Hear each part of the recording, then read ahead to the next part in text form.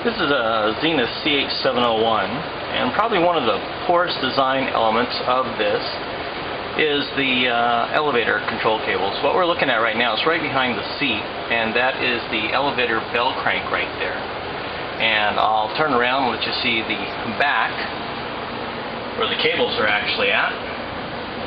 Try to shine the light on it for you to see. And what the problem is I'm going to use the ailerons left and right, and watch the slack tension on the cables. That's right, and that's left. Now those cables shouldn't be moving at all, because that's the elevator cables. And all I'm doing is moving this control right here. I'll light back around for you. Just simply moving that control left and right. As you can see, that cable up there becomes extremely tight because it's changing relationship to the control horn that's on the elevator itself.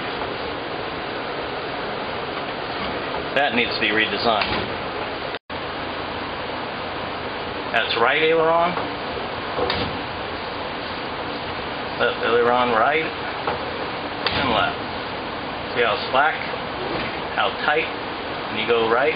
So when you're trying to land an aircraft with a right crosswind, every time you go to use that right aileron, it pulls up on those cables, making it extremely difficult. So what happens to the stick forces in a right crosswind.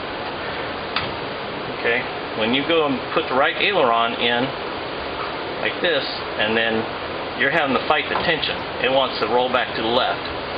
It's right aileron, see, it automatically wants to roll back left. Just a bad design.